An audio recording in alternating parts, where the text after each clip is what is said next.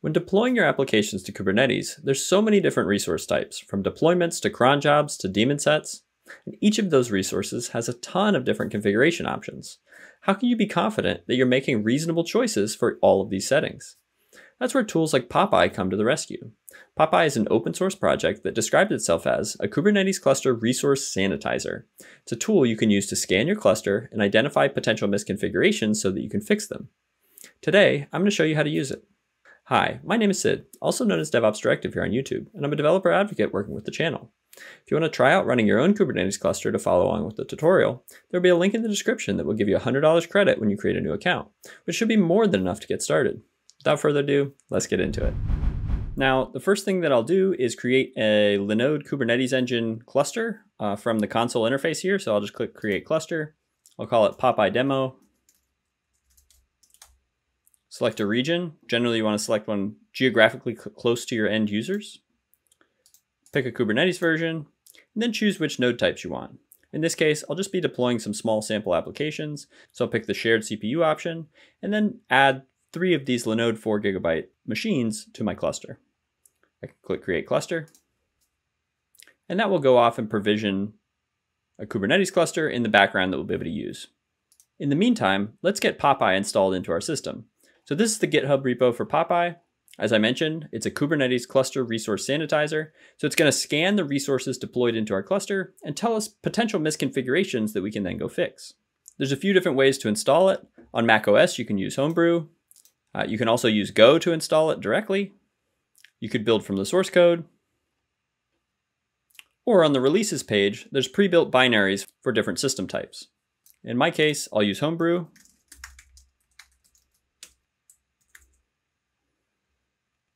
The command is just brew install Popeye. And then once it finishes installing, I'll do Popeye version to see that it's installed.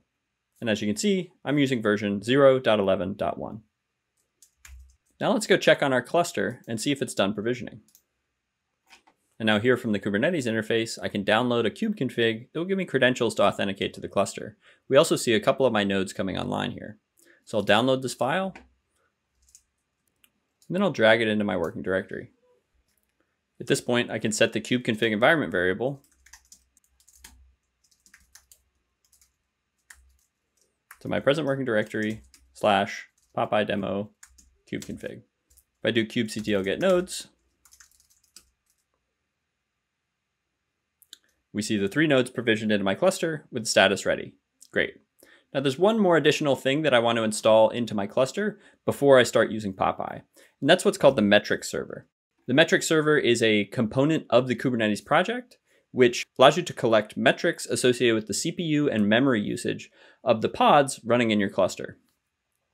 This is going to be great because Popeye can leverage that information to tell us if we've over-provisioned or under-provisioned within our configurations.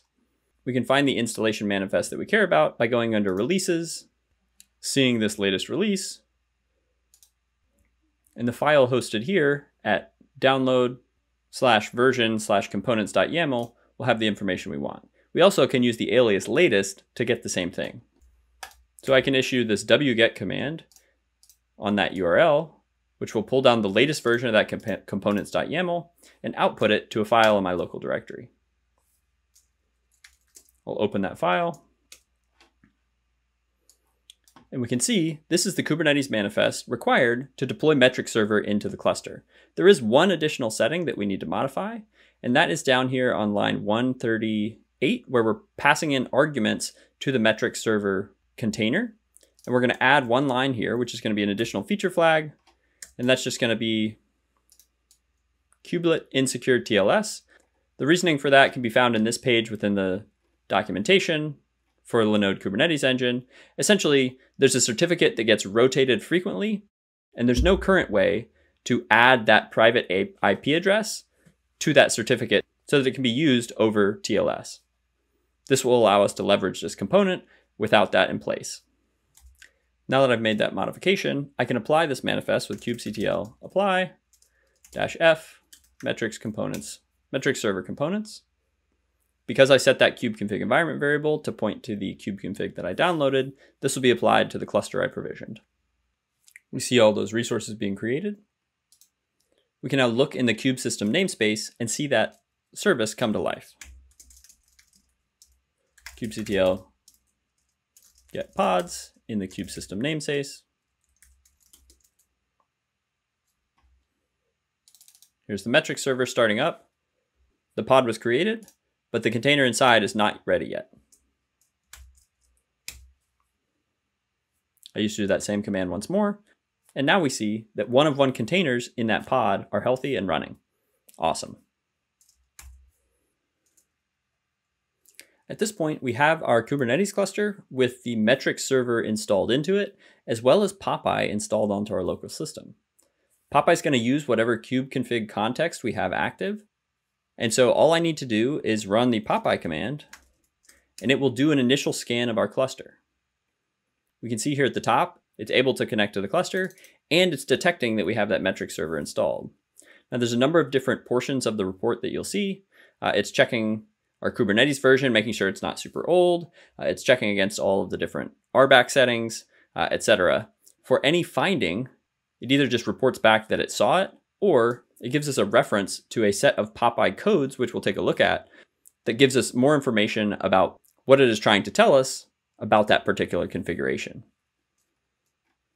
Because this is just a default LKE cluster without anything really deployed into it, we see that lots of these sections of the report are empty. We get to the bottom, we have a cluster score of 100, A, perfect, great. However, let's deploy an application into our cluster, rescan it, and see what happens then. One demo application I like to use is this microservices demo from Google, which will deploy a number of different services into our cluster, comprising a pretend online boutique shop consisting of an ad service, a cart service, a checkout service, etc. So it deploys a number of different services, which together make up this sample application. In order to deploy this, I'll clone that repo locally. Now I can navigate into that directory. And specifically, under the release subdirectory, there's a Kubernetes manifest.yaml. We'll do kubectl apply-f on that Kubernetes manifest.yaml, and that's going to deploy all of these resources into the cluster. You can see there's a number of deployments. Each of them is fronted by a service. And if we look at service front end, you can see we actually have an external load balancer that will have a public IP such that we will be able to access this from the public internet. Behind the scenes, this is going to provision a load balancer to provide that access. So if I go here to the Cloud Console, under node balancers, we can see this one spinning up. And if I go to that address, it tries to load our page. It looks like at least some component is not healthy yet.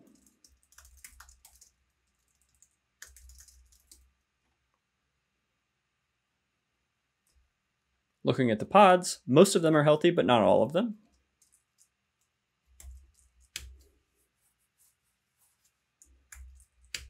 And now, a couple minutes later, all of the services are up and appear to be healthy. Let's try to reload that page once more. Awesome. Here's our sample application running inside the cluster. Now what we want to do is rerun Popeye, and it will take a look at all those configurations and tell us if there's anything that might be a little off. So I just rerun the Popeye command.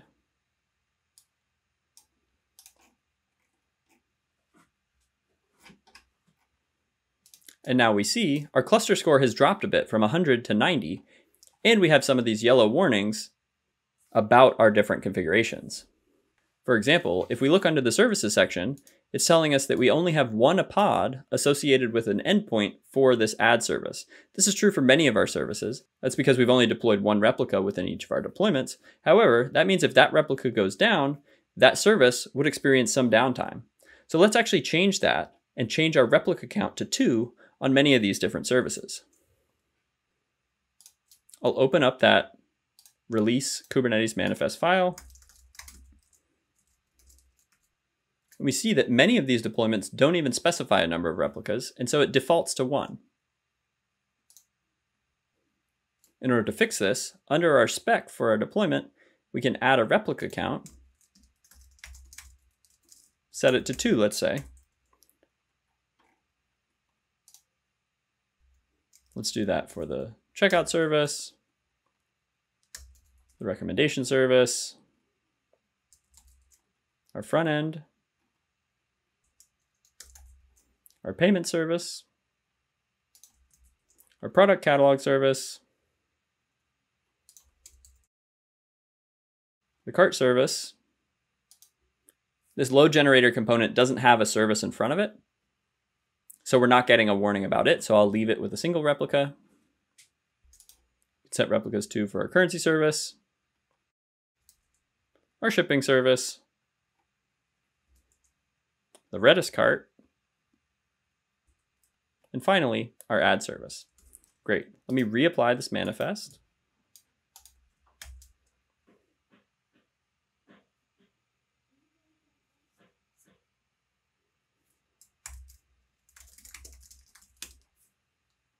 And we can see all those additional replicas of our different services coming to life. Now that we have 2 copies of each of our different pods, let's rerun Popeye and see if it has that same warning or not.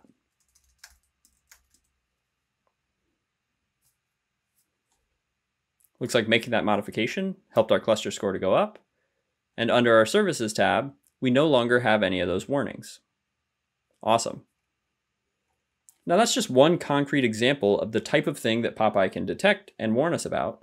There's a number of other ones here. And as I mentioned, there's these pop codes, and each of them corresponds to one Popeye output that's telling us something about the cluster. If we go to the Popeye repo, under code, docs, and then codes, we have a listing here of all of the different Popeye error codes that can come out. Severity 0 means that this setting is actually okay. Severity 1 is an info level statement. So it's not particularly bad, but it wants to tell you some piece of information. And then 2 and 3 are the ones that we may want to take action on. Number 2 is that yellow, like we saw with the single endpoint. And number 3 would be a more severe issue that we would want to take action on immediately. So here we have POP 300. And so let's take a look at that.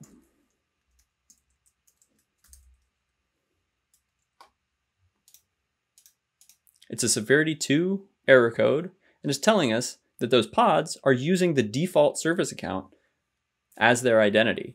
If we needed to connect to the Kubernetes API server, it would be much more secure if we created a dedicated service account for each workload and granted that service account the specific roles that it needs in order to perform its function. So this is warning us that our workloads are using this default service account, which could be an issue if we wanted to lock down security within our cluster. As you're using Popeye, I would take a look at these different codes and try to understand what they mean and why you may want to address them if they're found.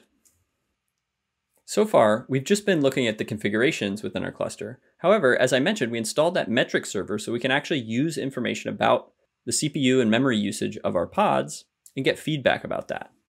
In order to do that, we have to configure Popeye to do so. We configure Popeye through what is known as a Spinach file. So we'll have a spinach.yaml file that gets passed at runtime, and that will tell Popeye exactly what to scan for. In the repo under the Spinach directory, there's a few sample Spinach files you might want to use if you're deploying onto AKS or EKS. There's also an example in the top level README of a Spinach YAML configuration. So I just copied this Spinach file to my local directory, which I have here as spinach.yaml. And one really interesting thing is that under the Popeye allocation section, we can have it tell us if we are over or underutilizing the resource requests or limits within our deployments, stateful sets, daemon sets, etc. Now, the default values that were in that microservices demo were pretty reasonable. However, just to show that this functionality works, I've cranked the threshold value of when it's going to report an under % utilization to 1,000, as well as the over % utilization down to 1. This is going to force that warning to come out, even though our current allocations are just fine. Now the default in the example was to set this to 200 and this to 50. You want to fine tune these depending on where you want your own thresholds to report on.